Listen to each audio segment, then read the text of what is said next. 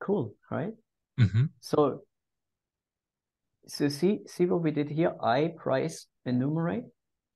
What we can do with this is we can actually now calculate the average at every time step, the moving window average, yeah? So we could say, for example, my moving average, let's call this MA, yeah, equals, and now we go spy dot close, yeah, Mm-hmm. dot ilog. And now what we do is we go I minus, let's say we have a 200 moving window, yeah? So we go I minus 200 to I, meaning we go from the current index, which is I, yeah, 200 days back up until now. So there's this 200 days here, yeah?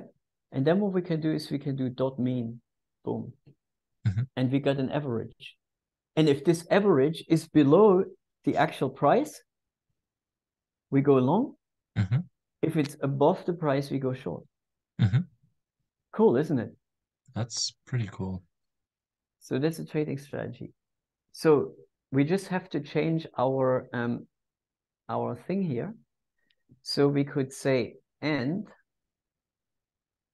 MA, yeah, equals is larger than price, yeah. Then our impulse, so we go long, yeah.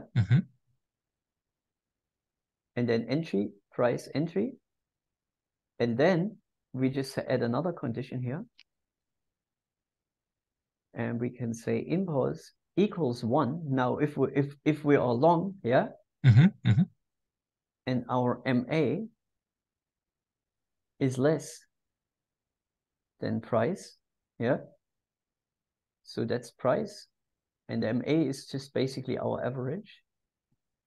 Then we go price minus entry, blah blah blah, print exit, append P&L, dates.append. Right? That's it. That's our strategy. Now, we don't need this threshold here. So let's just see if this works. Boom. Look at that.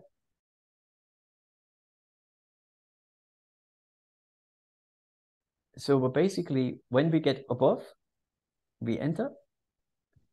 And then you see, we got entry, exit, entry, exit, entry, exit. Dun, dun, dun, dun, dun. All right.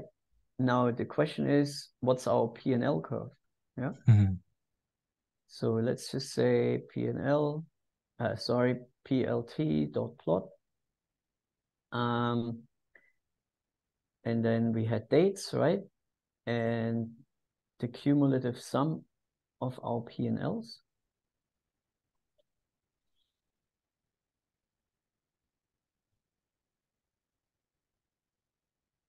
Not bad, huh? That's pretty good. Yeah. Let's just so see if we do this. That's not bad, huh? That's a pretty decent result. Now you see at the end, it doesn't quite work. So that's that's a long side, yeah.